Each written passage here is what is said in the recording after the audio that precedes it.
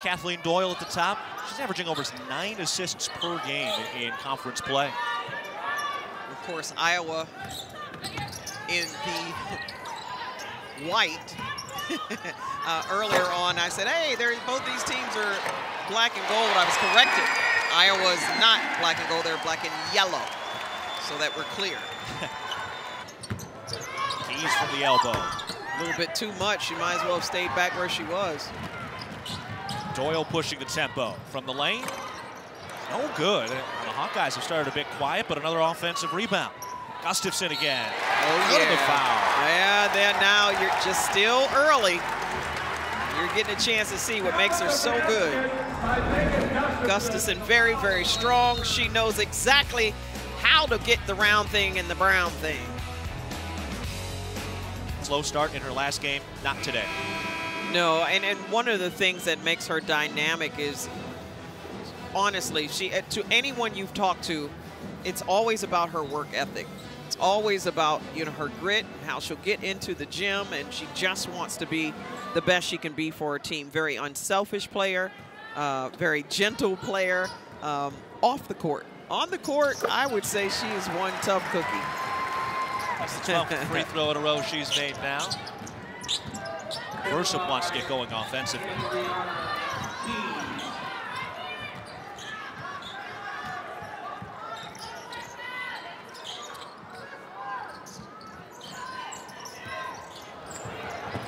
Notice how every time they get the ball in the paint, there's not 2 but 3 black jerseys that will surround Megan Gustafson.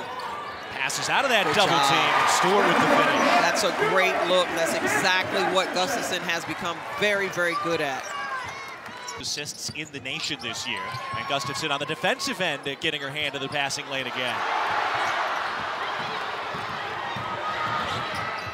Gustafson demonstrated she's got some point handles as well. Now back in the post. What an off-balance finish. Yeah, she wasn't even ready for it, but she's like, fine, you throw it, I'll shoot it. I got you. Starting to feel it now. Oh, yeah. Team's leading scorer, when she heats up, they're in a really, really good shape. She's got 7. Gustafson and Keys leading the way on each side. We're tied again at 11. Gustafson, a tough catch, finish of the foul. Honestly, her finish, I mean, she's up, put it this way, if they throw it in there 10 times, 7 of those she's going to score. That's pretty much where she's at. Very efficient, most efficient in conference. Look at this, she seals. It's all about, if I touch it, I can score it. Perdue sent over help side from the weak block, but not fast enough. If you want to get there on Megan Gustafson, my thought is first and foremost, don't let her get it. And if she does get it, then suddenly the entire team needs to be on her back. She is already into double figures and so good at the free throw line. Went 10 of 10 in her last game, and she's already completed 2 and 1s today.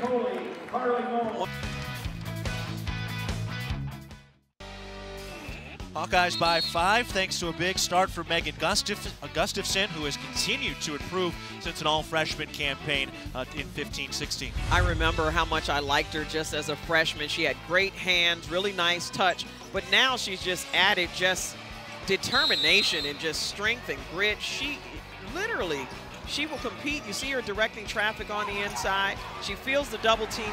Great look on the glass. Very good score at about 13 per game. And she's got 4 in the early going today. That gets us tied again at 16. Look, you can see inside, it's just, Doyle is definitely using her body. You can see Doyle going up against Harris.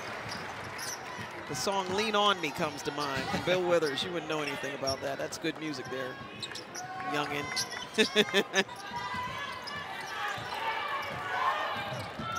9 to shoot. Owns into the post for Stewart. Good look, but see how much Nora Kiesler changes shots in there. Stewart had a really hard time getting that shot off. It's all about hitting the offensive glass. So Iowa now with a chance to tie. Perdue will continue to lean as much as possible on the inside, making sure Gustafson doesn't even touch the ball. There she gets it. Doyle tries again. way too strong that time. Now an important possession for Perdue. So Civilian gets a chance to get back into the game, and that adds another three-point scoring threat.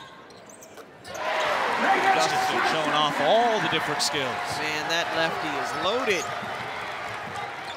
16 for the junior. We're tied again for the 8th time already. Here's Keys. Great job off the ball screen. Kiesler can't extend it. Here comes Gustafson running the break. Not afraid to put the ball on the floor and get it up court. Man, that's a power move. Are you kidding me? Honestly, I don't know many players that use their bodies physically like Megan Gustafson to score the basketball.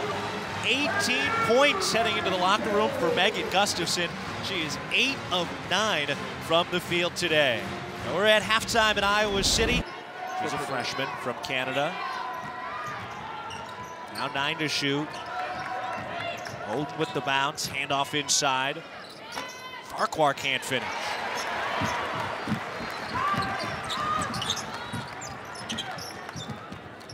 So they'll continue in this zone, leaning all over Gustafson in the paint every time. But, man, it doesn't stop her much. Harris has definitely had her hands full in there. She's got 20. Oden, again, although still young, is still developing, and she's developing nicely as a great outside player. Hawkeyes look to break the tie. Patience offensively, and then a foul. That was Kiesler with the defense. And a foul, her first. Not so bad. Kiesler saying, "Hey, I'm getting some elbows and different things going on in here." It's like, welcome to Gustafson's world. Gustafson, by the way, with another double-double today. She leads the nation. This is her 17th. 20 points, 10 boards so far. So they're holding her. They don't want her to go anywhere. So there's definitely a lot going on in the key. That is Kiesler picking up her second foul on this possession.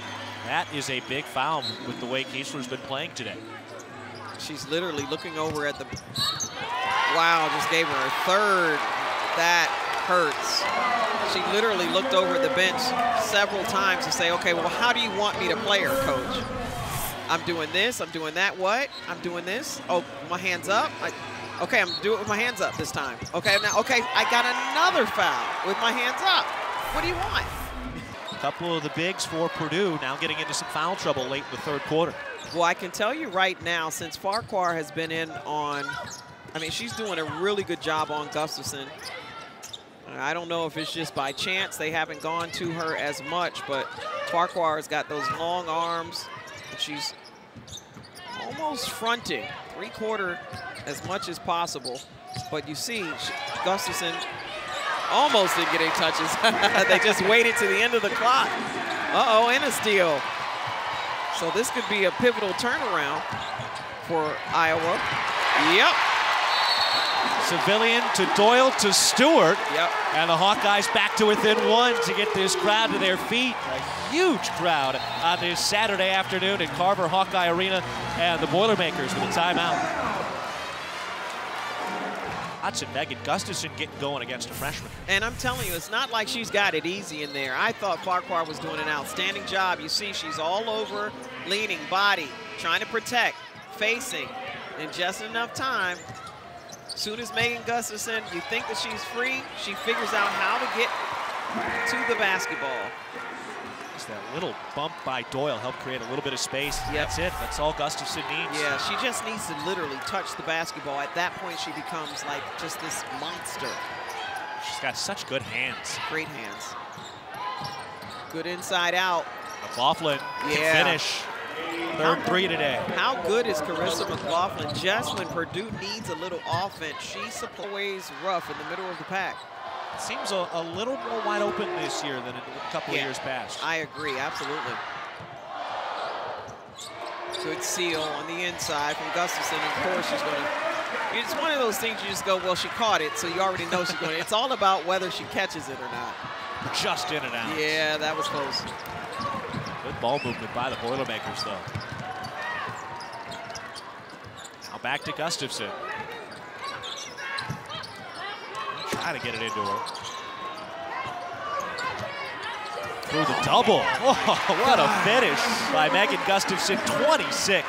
I just refuse to say anything else. I'm just repeating myself and repeating myself. It's like talking to my teenager. Wait, my teenager's not a teenager. Darn. Oh my gosh. What do you want to say? What do you want to say? She makes it happen again because she's not afraid of the contact. In fact, she invites it.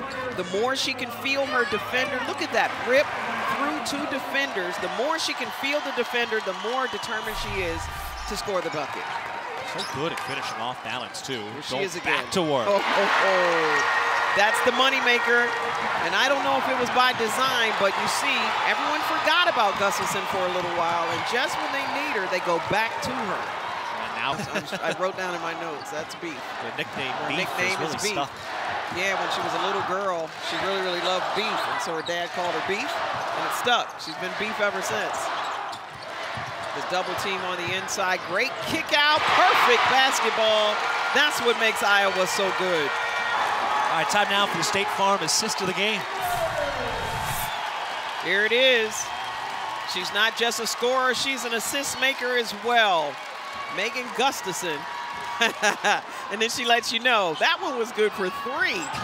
Count it. Taking the time to execute their offense. You can't ask for more than this. You just can't. First 30-point game in Key's career. Big-time 3-ball from the corner. Congratulations, shooter. Gustafson trying to respond. Off the dime from Doyle. See, that works. Anytime they can isolate Gustafson on the block where she only has the 1 as opposed to the double, that's a good play. So much for the talk of what defense was going to do in this game, it certainly has been a shootout of such. First Big Ten game for Perdue with more than 60 points. At 67 and a 7-point lead. Gustafson cuts into that with another off-balance bucket, and she'll head to the line. That's one of the problems about trying to face front. Gustafson's going to get it anyway. It's been a great job, though, on both ends. Oden getting a nice 3-point shot, a much-needed one, but there's always an answer when you're talking about Iowa. They've got someone called Megan Gustafson. She's trying to get her team to win. It's a couple of the upperclassmen out of these very young teams. Both sides have a ton of underclassmen, but Gustafson, the junior, Keys, the senior, both up over 30 points, and now 33 for Megan Gustafson, who stays perfect at the line today.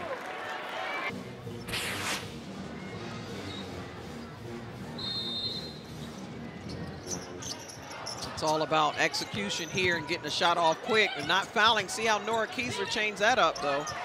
Gustafson able to finish with 2 seconds left. She's got 37, and that's a new career high. Might as well pad the stats. And that's it. Purdue gets the victory. They win by 6, traveling to Iowa City to beat the Hawkeyes. Their 2nd straight win over a ranked opponent, and they score